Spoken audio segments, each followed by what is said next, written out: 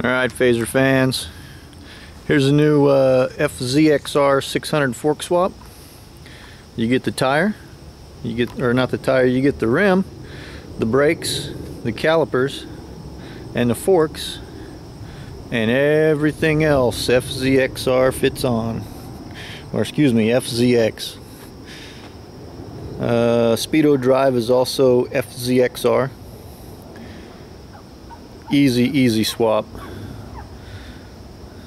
All you do, loosen that bolt, loosen these two bolts, take your brake line off, take your speedo cable off, and it just slides right off. Slide the new stuff in, bleed your brakes, hook up your speedo, and you're off. Shouldn't take you an hour to do that. As you see, I've shortened everything up on this bike. Nice and thin.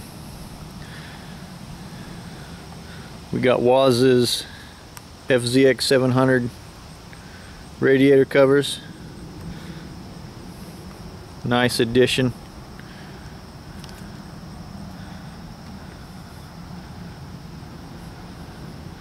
I painted the top to match.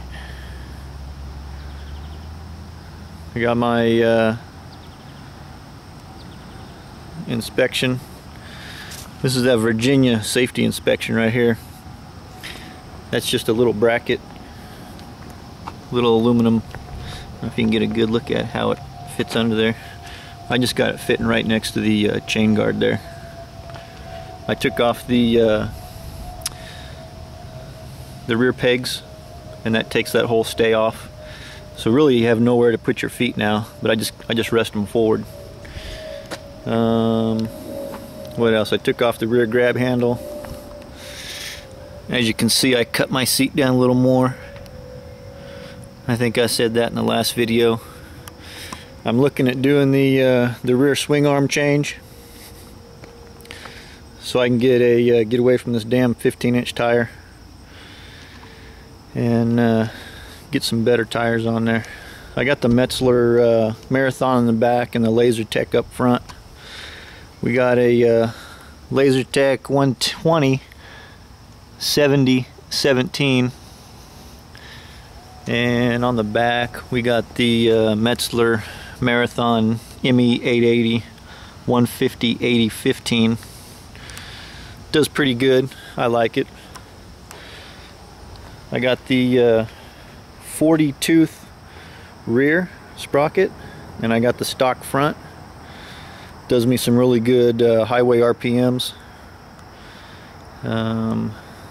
But hey, you know, 3 minutes into this, let's go ahead and start it up. Now this is a straight cold bike in the morning. Let's see what we got here. There you go. No choke. We'll throw a little choke on to lean it to smooth it out.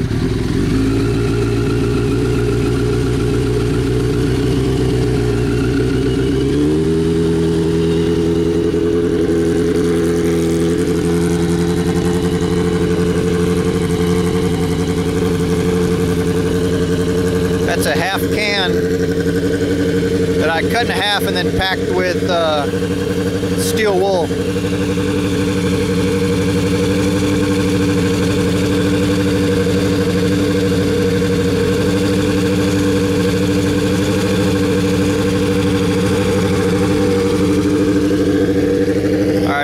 Walk out to the curb out here. We'll see how loud this is.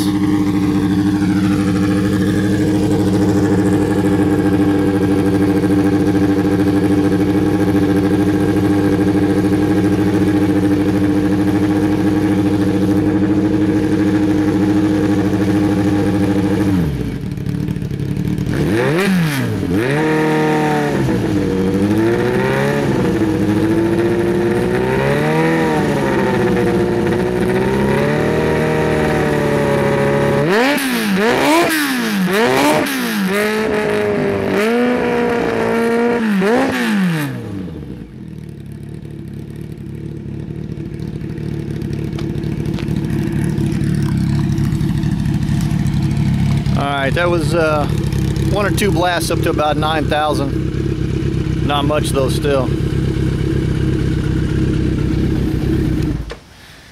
At any rate, thing kicks ass, runs like a bat out of hell, and I love the hell out of it. Alrighty, that's it for now. We got about 5.5 minutes on here, so all the phasers, guys. There's Cliff's phaser.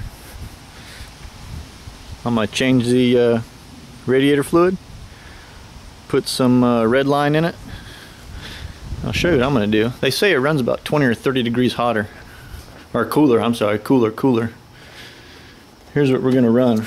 We're gonna run some red line water wetter, and I'm gonna run about as much as I can. I got 2 bottles of water wetter, $10 a piece. I'm gonna run that in there with some denatured water, ionized water, and just a shade of antifreeze, and that'll keep it from rusting inside. The water runs cooler. The water wetter runs even cooler than that, and we'll see what I can get out of it. Alright guys, let me go post this.